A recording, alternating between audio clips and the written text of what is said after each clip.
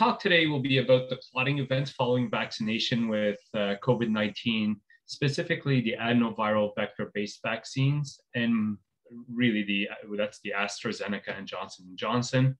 And I would like to spend some time during this talk more about comparing and contrasting this disease called, or simplified as VITT, to a familiar disease, which really gave us the indication of what this clotting event happening after the adenoviral vector vaccines is based on what we already know and studied for over 4 decades, called heparin-induced thrombocytopenia, or HIT for an abbreviation. So I'll start off with VITT, vaccine-induced immune thrombotic thrombocytopenia, or VITT, V-I-T-T, is the name given to the new disease discovered in some patients following AstraZeneca and Johnson & Johnson vaccination for COVID-19. It's a rare but serious adverse effect of adenoviral vector vaccines against SARS-CoV-2.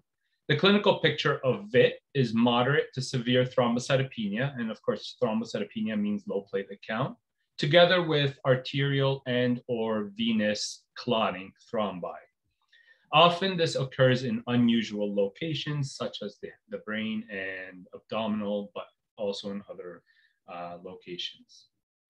These findings in VITT resemble the immunological drug reaction called heparin-induced thrombocytopenia, or as I mentioned, HIT. And this presents clinically as thrombocytopenia and thrombosis also in patients who have previously been exposed to heparin. And heparin, of course, is an anticoagulant that is administered for many clinical and medical surgical settings, such as heart surgery, knee surgery, hip replacement surgery, etc. These patients usually are always exposed to heparin, but VITT most closely resembles the exceptionally rare condition called spontaneous HIT, which is very hard to understand because there's very, very few cases worldwide, and the spontaneous HIT cases occur in the absence of heparin. So it's like we had some sort of indication from way back when these spontaneous HIT cases appeared that there might be a problem in a new disease called VITT. VITT resembles HIT because it's associated with platelet-activating antibodies against a self-protein called platelet factor 4.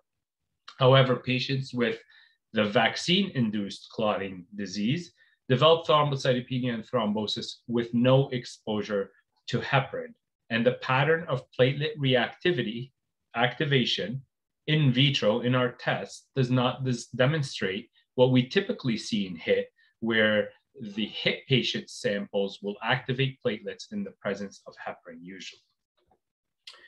So several investigators like Andreas Garinacker from Germany and Marie Scully from the UK and a group from the Nordic have demonstrated the presence of high levels of anti-PF4 antibodies in VITT samples. These antibodies can form platelet-activating immune complexes without heparin, potentially being responsible for the thrombocytopenia and the clotting we see in this new disease. And the concept of heparin is at the core of the complexity of VITT because we don't understand how these antibodies on their own can form these immune complexes, while in heparin-induced thrombocytopenia, you need that heparin. So our group took a molecular biology and biochemistry approach to understand how VITT patients can form these platelet-activating immune complexes with PF4 in our circulation and in the absence of other polyanions such as heparin or DNA and RNA and platelet surfaces, etc. So I'll just briefly go through some of the facts about platelet factor 4. It's a self-protein called abbreviated as PF4. It's highly cationic, referred to as CXCL4 chemokine. A monomer is about 7.8 kilodaltons in size, and it exists usually in equilibrium between a dimer and a tetramer. It has a highly positively charged equator around the molecule, the tetramer, which obviously is instrumental in binding the highly negatively charged heparin molecules. In fact, heparin is one of the most negatively charged biomolecules on Earth.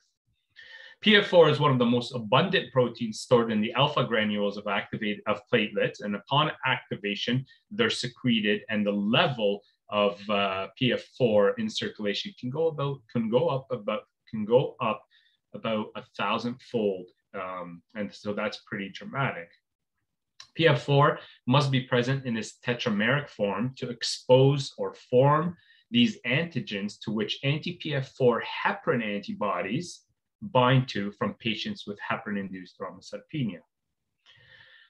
In addition to its role in hemostasis, PF4 has many biological effects, including inflammation, angiogenesis, atherosclerosis, and antimicrobial action. The reality is PF4's real job in our body is not really known, but it seems like it's involved in many different scenarios, and PF4 is mostly studied in this disease, heparin-induced thrombocytopenia. So what is HIT? Let's take a closer look.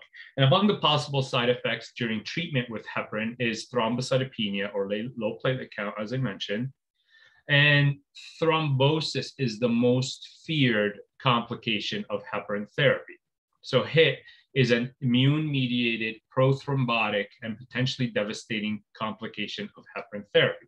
And this is a paradox because these patients, the HIT patients, are in a surgical setting, such as heart surgery or knee surgery or hip surgery, and they're receiving an anticoagulant, which usually should stop clotting, and they have thrombocytopenia. Their platelets are actually low, which usually leads to bleeding, not clotting. But here we are with a disease that actually leads to a clotting event and potentially death.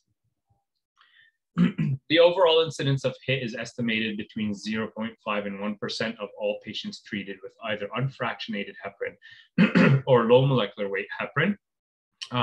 Unfractionated heparin being the long chain negatively charged molecules. Low molecular weight heparin is smaller sizes, and it's fractionated from the unfractionated. The numbers of affected patients are normally are affected by different patient factors and drug factors. For instance, surgical patients will have more of HIT than medical patients, a tiny bit more on the female side than the male side, and of course, unfractionated heparin more than low molecular weight heparin. So how does HIT happen? Well, many aspects about the pathophysiology that leads to HIT has been extensively studied. And upon exposure to heparin, certain individuals will mount an antibody response to these complexes of PF4 and heparin. And as I mentioned, PF4 is a chemokine in the platelets. And when they activate, the amount goes up. And what you end up with is the production of IgG-specific antibodies that bind complexes of PF4 and heparin. These are pretty large, and they lead to platelet activation, as we can see in this figure. And the platelet activation releases more PF4, which binds more heparin, and you get this vicious cycle of prothrombotic situation in the body that activates other cells like endothelial cells and monocytes. It produces tissue factor, which activates the coagulation cascade, and you get this firestorm of repetitive activation. So it's very important to mention that although many people exposed to heparin produce antibodies, only the IgG ones can actually activate platelets and cause the disease. Diagnosing HIT starts off at the clinic where there's a high suspicion, but then you move into confirming it in the lab. And I want to quickly describe two different tests involved in HIT, and they're the immunoassays and the functional assays. Immunoassays are based on detecting how much antibody is in our circulation. Basically, you put down the antigen, which is PF4 heparin complexes in a 96-well plate. You add diluted blood sample from patients, and then you wash it away and you ask how much IgG antibody is specific to this PF4 heparin complexes. These assays are very sensitive, greater than 90%, but their biggest problem is that they have a low specificity, which can be as low as 40%, depending on the format of the assay you're using. This is great because these assays are great at ruling out HIT. However, people that do not have HIT have antibodies against PF4, and so this assay will lead to overcalling the disease. The gold standard for testing for heparin-induced thrombocytopenia are functional assays, and the serotonin release assay, which was developed by our group several decades ago, is the most studied functional assay for HIT. And it's based on, it follows the pathophysiology of HIT. So basically you take washed platelets, you add patient sera, and increasing amounts of therapeutic doses of heparin to the test, and you see platelet activation, which is usually measured with us by the release of radioactive serotonin. These assays, the functional assays, are difficult to perform in medical centers and laboratories, and that's why when you scout the world for people who can perform these assays, you'll find a few sites in the U.S., something like 3 or 4 sites in the U.S. Only one here in Canada. We're the lab that can do it in Canada. A couple in Germany, one in France, and one in Australia. So there's less than 10 labs in the world that can perform these assays, which is the problem when we get to VITT. So VITT, a few years ago, 2 or 3 years ago, we actually modified the serotonin release assay, where we started adding exogenous PF4 to the assay instead of exogenous heparin. And all we were trying to do is improve the sensitivity of this assay for heparin-induced thrombocytopenia, because the sensitivity is anywhere between 90 to 98. And we noticed that we kind of miss 5% of HIT patients with this assay. But when you add PF4, you detect those. And sure enough, we just shelved that assay because we weren't really using it until, fortunately for us and for the world, this assay turned out to, the PF4-based serotonin release assay turned out to be the gold standard for testing for the VITT disease. And so how was VITT discovered? Well, when the incidence of clotting started in Europe following the vaccination with the AstraZeneca, the groups suspected that maybe this is HIT. It's not an unknown disease, and they tested for it. Actually, they tested to rule out HIT because patients showed up with clotting. They were administered some heparin. So quickly they wanted to test and say, okay, this is not HIT. Let's make sure this is not HIT. And when they tested, lo and behold, they actually found anti-PF4 heparin antibodies, anti-PF4 antibodies in these patients, and they can activate platelets, which was kind of weird because we weren't expecting that to appear. So here's a study by Marie Scully from the UK. She looked at 23 patients who had thrombosis and thrombocytopenia, roughly 5 to 30 days after vaccination with AstraZeneca. And what she was able to see is they had high levels of anti-PF4 antibodies, and this started to sound like an anti-PF4 dependent syndrome, similar to HIT. Of course, at the time, the exact nature of these antibodies was unknown, but they identified that it's IgG. And you can see from these 2 patients right here from this paper in the New England Journal of Medicine, on the left side, you have a study patient that when you just add the patient serum to the platelets, you get platelet activation with no heparin. When you add heparin, you get a slight inhibition in platelet activation. That's the middle panel on the left. And then when you add high levels of heparin, you get rid of the platelet activation, and that's known because heparin will break up complexes and mop up the antibodies and PF4, mop up the PF4. In the control patient, which is actually a heparin-induced thrombocytopenia patient, you see a classical platelet activation that we see with HIT. On the left side, you see just patient sera, not too much platelet activation. In the top right quadrant of the figure, and then in the middle right here, you see when you add heparin, you get a lot of platelet activation, and with high heparin, you block the platelet activation. And that study was also reported by Andreas Greinacher from Germany and by a third group up in the Nordic. So our group, through the platelet immunology subcommittee of the International Society of Thrombosis and Hemostasis quickly released recommendations for laboratory diagnosis and patient management. And the clinical picture should guide management and laboratory investigation. You get thrombocytopenia and thrombosis. This might indicate that this patient has VITT right after the vaccination happens. And the management should be initiated with a non-heparin anticoagulant. And the reason being is its close proximity to heparin-induced thrombocytopenia. To confirm the diagnosis, if there's access to an ELISA-based assay, you should use that, considering the functional assays are not readily available. However, the gold standard is the functional assays that we use in HIT. If VITT testing is positive and the diagnosis is confirmed, the non-heparin anticoagulation should be used, and there should be a consideration for high-dose IVIG. And the IVIG was confirmed by our group, where in this study in the New England Journal of Medicine, we and this is early during the onset of this clotting disease started.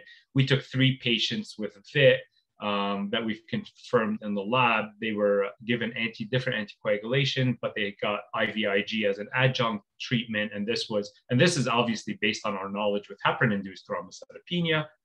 And the IVIG used as an adjunct allowed platelet count recovery. As you can see in the left figure, you get a nice platelet count recovery as the IVIG is administered.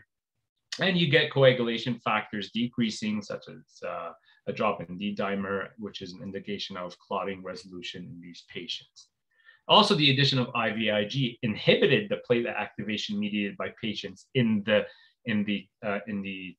laboratory test using the serotonin release assay. And what you see here is several the lines represent different times post IVIG. The dark circles are pre IVIG treatment, and as the patient got more and more IVIG, you can see a drop in platelet activation. Now, keep in mind, this did not indicate that the platelet activating antibodies disappeared. It's just indicating that the patient has a lot of IVIG in their system, and IVIG is just a high dose IgG in your body that will compete with these immune complexes at binding the Fc receptor and inhibiting platelet activation, which is the mechanism of platelet activation in these patients. And of course, I'm really going to go quickly through this, but clinically, a definite VITT would have onset of symptom 5 to 30 days after vaccination. There's evidence for the presence of thrombosis, the thrombocytopenia with a platelet count less than 150, D-dimer levels over 4,000, and of course, to confirm it finally, it's an anti-PF4 antibody that is present. In this case, ELISA's, but more importantly, confirm it with a functional assay. So there are a lot of formats of assays out there and tests that you can go looking for VITT antibodies, which are used for heparin-induced thrombocytopenia. So several groups went out there and just got commercial assays to see which ones work the best, considering functional assays are not available all over the world. And you know, this study right here shows the use of ELISAs that detect antibodies, and what the message from this study was, and because these assays actually have different formats of the anti-PF4 antigen, some with heparin, some with polyvinyl sulfate, some with different polyanions. Their performance characteristics were all over the place. And the conclusion of this study is that the ELISA-based assays will regularly miss, depending on the assay, will regularly miss VITT samples, and they recommended the use of functional assays, which is what I just previously mentioned. Another format of assays that are used for heparin-induced thrombocytopenia that were tested for VITT are rapid assays. These are the ones on the left. These are quick 10, 15-minute assays to detect if these antibodies exist. And lo and behold, the rapid version of the ELISAs are very bad. They miss almost all VITT samples. And the reason being, we think, and we published it in our Nature paper, is that the antigen, and I'm going to talk about it, is very important to when you have the antigen with polyanions, it blocks the binding of the antibodies and you don't detect them. That said, you could see in this study, when you use the standard serotonin release assay on the left, which has heparin in it, you don't get great reactivity. But when you use the one on the right, which is the PF4-based serotonin release assay, you get much more reactivity, and therapeutic doses of heparin do inhibit this assay. So heparin is not good to be in the assay. We did a study. So we're the only center in Canada that received these samples, the VITT samples for diagnosis. So we have a lot of them. We received about 175 cases, 42 were confirmed. And when you compare the confirmed using the gold standard PF4 SRA, you can see that actually the assay we use in our lab, which has a lot of PF4 in it, the ELISA assay, it has a sensitivity of 100%, so it's pretty good. You just have to select the right EIA. The specificity is a little bit lower. This is the 93.3%. Those two samples, our control group for specificity was Pfizer and Moderna vaccinated patients who did have platelet-activating antibodies, and we're still trying to figure out those ones. There's very, very rare cases of VITT associated with Pfizer and Moderna, to our knowledge. So we took a molecular biology and biochemistry approach to try to understand why these antibodies in VITT are different than HIT. And in our publication in Nature, we used alanine scanning mutagenesis, where we took PF4 and we created 70 different versions of PF4 with a single mutation at every single amino acids, where we converted the amino acids to alanine. And if they were alanine, we changed them to valine. And what happens is that you lose that amino acid's effect on the binding of the antibody. And then we tested all 70 against 5 VITT patients and 10 HIT patients. And what we were able to show in this study, that the VITT patients, all 5 of them, the antibodies were very restricted. And when we mapped them on PF4, I don't know if you guys can see my cursor right here, the red section is where heparin binds.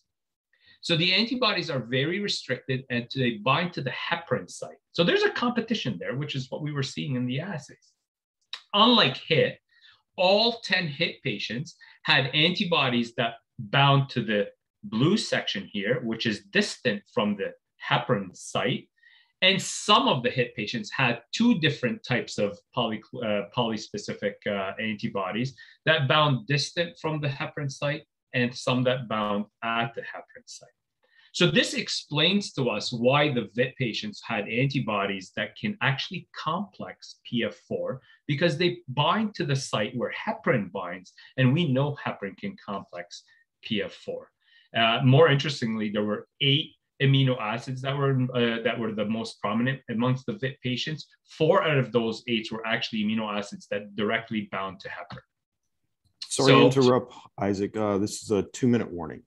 All right, thank you. I'm going to try to go right through these. Okay, so when we looked at these 5 patients, bottom in blue, you have HIT patients. They activate with and without heparin and with PF4.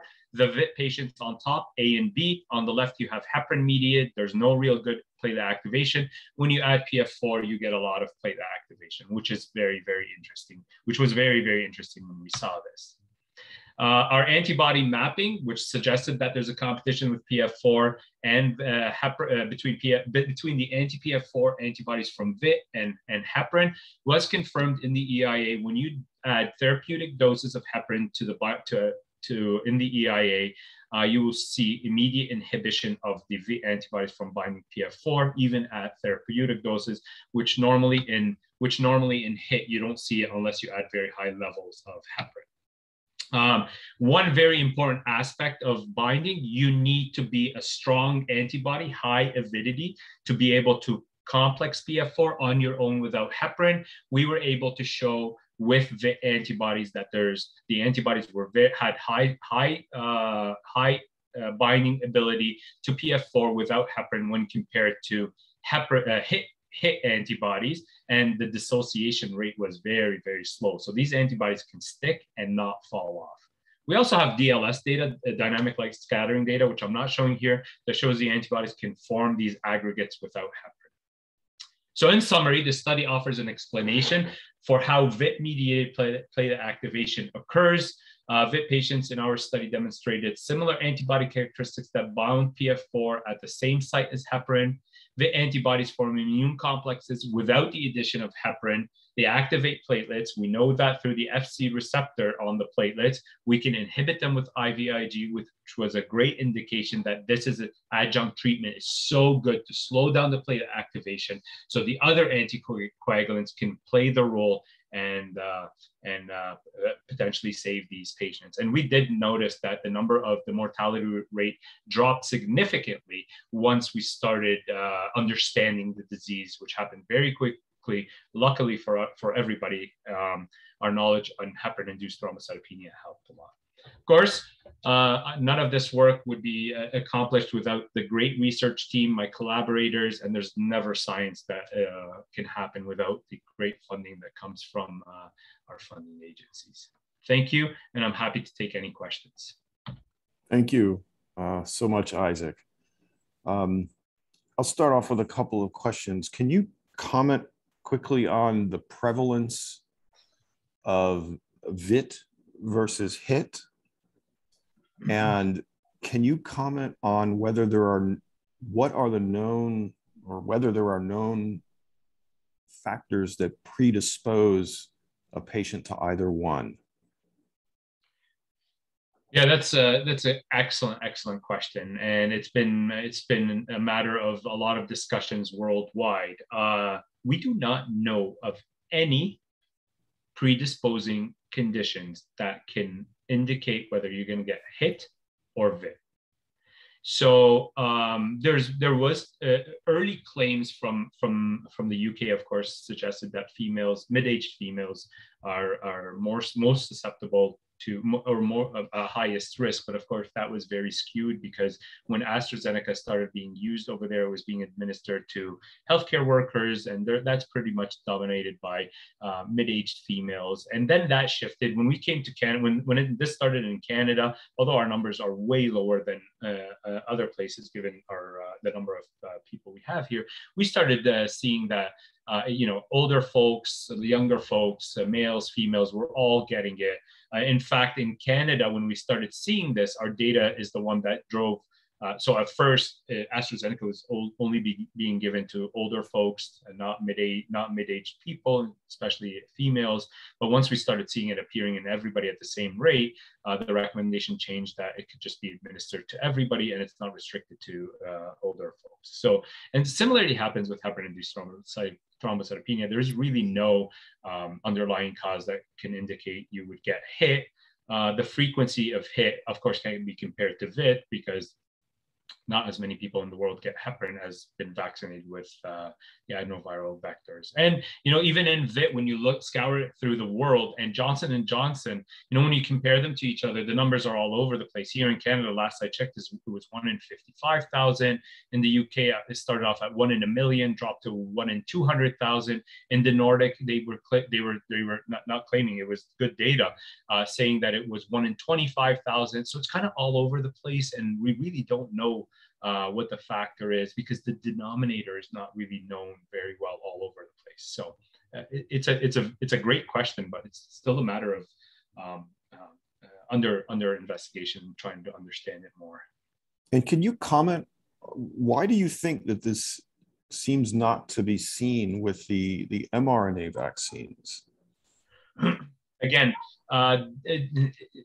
tough question to answer. We don't know yet. It's one of two things. It's one of several things, but I mean, some of them are the vehicle in both are different. Obviously, the adenoviral vectors, there's some data out there that is suggesting PF4 does bind the surface of the adeno more than it would bind the surface of the fat bomb that is used to actually transport the mRNA based vaccines. The adeno are more pro-inflammatory. That could be heightening the immune response and the appearance of anti-PF4 antibodies or B cells. So it's not really known just yet. There's a lot of theories out there. We're working with AstraZeneca and Johnson & Johnson to try to help them figure that out. The reality is this is very important. But at the same time, we're working also downstream, trying to solve the clotting event, because AstraZeneca and J&J are going nowhere if we plan on vaccinating the entire world to get out of this pandemic. So we need those vaccines. We need to make them safer. We need to increase the confidence in them. And we need to deal with the clotting events that could occur when they're administered.